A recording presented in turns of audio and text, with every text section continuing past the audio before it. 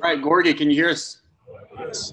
All right, great. All right, we'll go ahead and get started with questions. And if you do have a question, please remember to use the hand raise feature.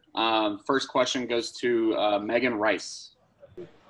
So obviously with this being such unique circumstances, you kind of throw out teams being heavily favored one way or the other just because this is such a unique situation. Do you guys kind of as a team collectively feel, this is an opportunity you guys can take advantage of and kind of why not us? Yeah, I think we had a shot, we try and be prepared mentally and physically to go through this. I think we just try and take it one game at a time. Devin Walker. Can you hear me? Yes. Okay. You're a big bike rider, and you like to we've seen a lot of guys kind of fish while they've been in the bubble. Have you been able to ride your bike, and what have you been doing during your downtime in the bubble? I'm just staying in my room, talk to my family, watching movie, take care of my body most of the time. When I come back from practice, I just go get massage, ice, and rest. Mike Sadie. After spending so much time away from basketball while you guys sat away, how hard has it been ramping this thing back up to 5-on-5? I know you guys had a lot of individual work in Memphis, but stamina-wise, has that been something you guys have to work on because now you're trying to ramp up for the resuming a season? I think I'm surprised the way we're at right now. I think we are ahead as a team. I thought a lot of guys would be out of shape, but I think we're looking good right now. I think we're running, get a lot up and down, playing 5-on-5. And I think we're looking good, honestly.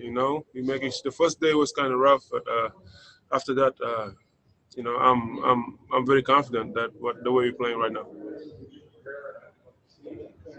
Drew Hill. Hey, Gorgui, just curious, of all of the sort of differences between regular basketball and what you're doing down there in Orlando, what has been the biggest adjustment or maybe the weirdest thing that you've experienced so far? I think outside of basketball is like the tests. You have to get tests every day, screening, answering these questions.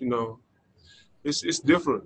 I think we're all trying to adjust. It's new to all of us, but I think that's for our interest. We want to be in a safe environment, and I think right now the bubble is safer than America.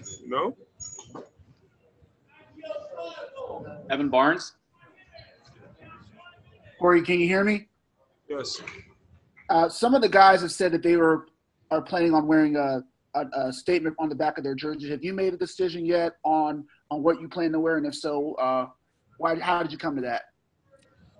Everybody watching NBA, I think that's the platform that people can hear us, and playing in the game, I think you do your own commercial. And I really encourage all my teammates to, share their thoughts with people. And me personally, I put Black Lives Matter in the back of my jersey. Megan Rice. Going back to kind of the 5-on-5 competition between you guys, has anyone stuck out in particular, any player that's maybe elevated their game during this hiatus? Honestly, I think everybody looking good in this team.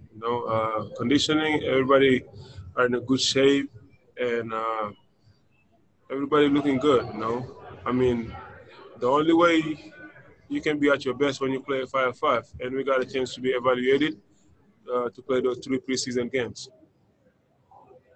All right, Gorgui, thanks for joining us today. Thank you, guys.